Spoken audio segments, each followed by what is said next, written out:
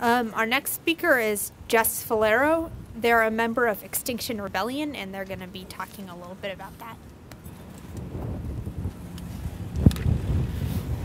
The sad truth is this.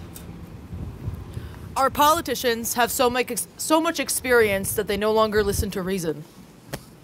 The people in power feel that they know so much that they will no longer listen to their constituents. They will no longer take the voice of the people before they make decisions for the people.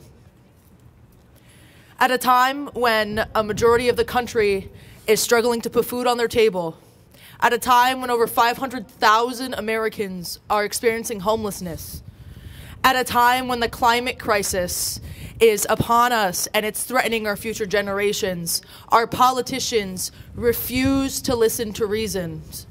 Our leaders refuse to listen to the truth and refuse to stand up for us. I, for one, will not stand here silent while all of these things are happening. I will not stand here in the corner and refuse to lift my voice against these atrocities. I absolutely refuse to sit here like a lump when our people are suffering. Every one of us needs to rise up in solidarity just like we are today, standing in Monument Square against this decision that was made by our leader without our consent.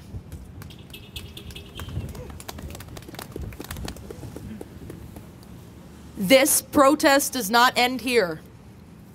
This fight for liberty and life does not end here.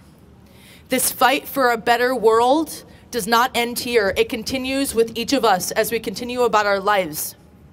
It continues in everything that we do. It continues in every decision that we make and every interaction we have. The time is now. We are the people that we have been waiting for.